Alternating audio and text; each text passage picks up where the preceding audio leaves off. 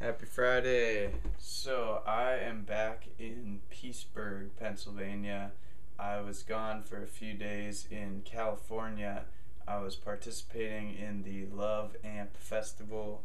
Here I have the shirt from it. And the premise of this event was to amplify the vibrations of love.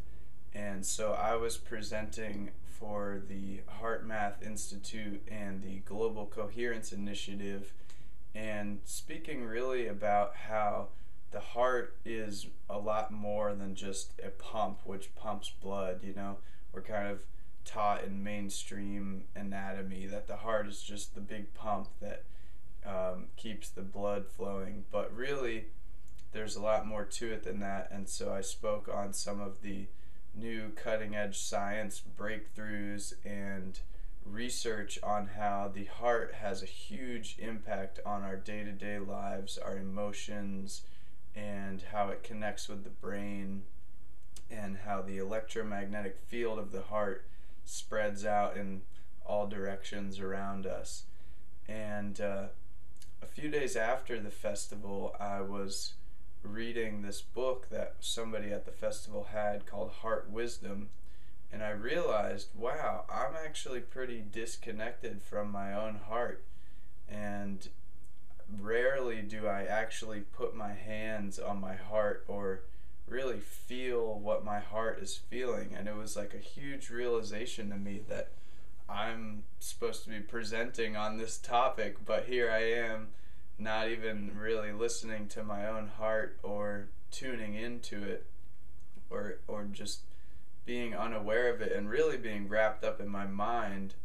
And it was just a really big realization to me. And since then I've been really trying to tune into my heart, and that's what I'm going to talk about in this video: why perhaps we're so disconnected from our hearts, and how we can reconnect, why we would even want to reconnect. Because most people are like, oh, you want to connect with your heart, that's like some lovey-dovey crap or something.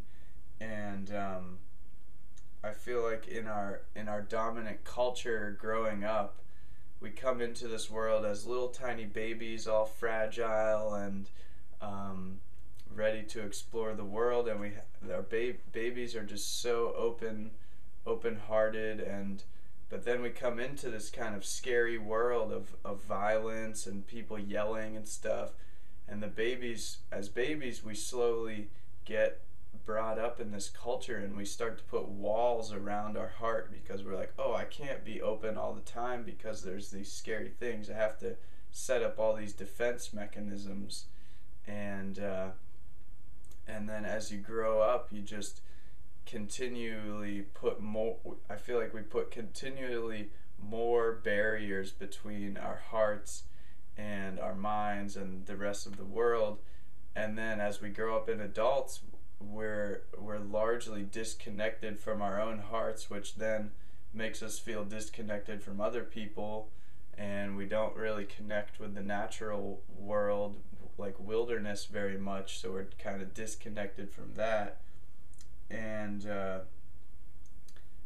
so it relates to like a bully in elementary school. The bully is constantly like, nah, you're ugly, you're fat, and and just making fun of other people, but it's really because they are so self-conscious themselves, and so unsatisfied with themselves.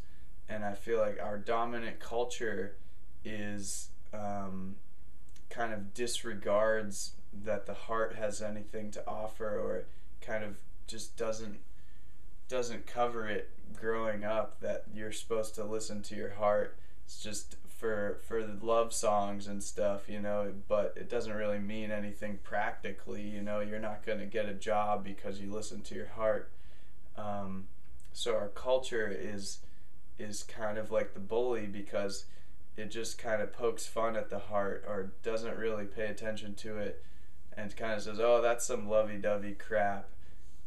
But it's really because our culture has or it has barriers all around its heart, or our culture has no heart because it's killing all these other cultures.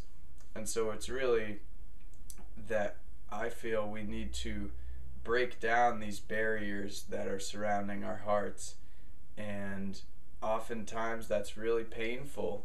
And for me personally, I've had a lot of really intensely powerful experiences that have been painful, but they're healing. That's how we heal these wounds that we have growing up in our crazy culture, is by really tuning into the heart and feeling the pain of our own hearts, and uh, through that the pain of the whole world, of people who have been harmed and stuff, and then we're able to heal and really begin to live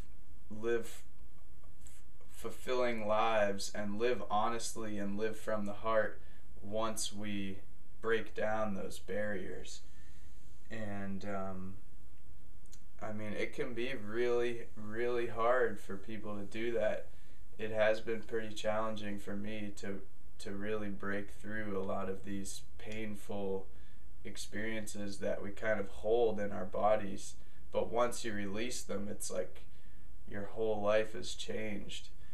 And so I'm just gonna sing this little song. You're welcome to sing along with me. It helps me to tune into my heart. It's a Native American song, and I feel it's really powerful. So it goes like this. Ele, ola, le, ole,